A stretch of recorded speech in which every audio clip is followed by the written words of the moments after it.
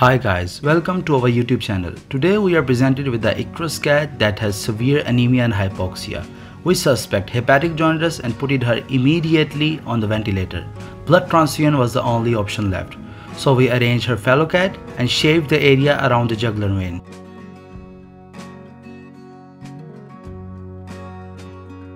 Then we swabbed it and applied the pressure on the jugular vein so that it can get prominent.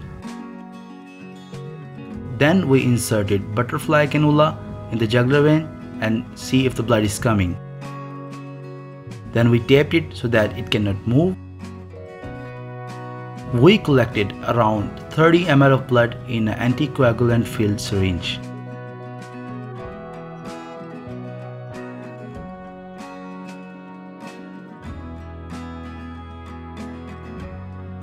We shaked it gently so that it can get mixed with anticoagulants. We cross-matched donor's blood with recipient blood and there was no agglutination. Then we inserted a small amount of blood to see for any anaphylactic reaction and there was no reaction at all. We started the blood transfusion at a very slow rate. Here are the few important points you should know about blood donation in cats. The donor cat should not have donated the blood for the same cat before. Cat has 6% blood of their body weight and you can take about 10 to 15% of the total blood volume. You can calculate it by multiplying body weight with 0.06 and then multiply the answer with 0.10. You will get your answer. You have to replace the blood with double amount of fluid. For example, if you have taken 30 ml of blood, then you have to replace with around 60 ml of fluid. Thanks for watching the video.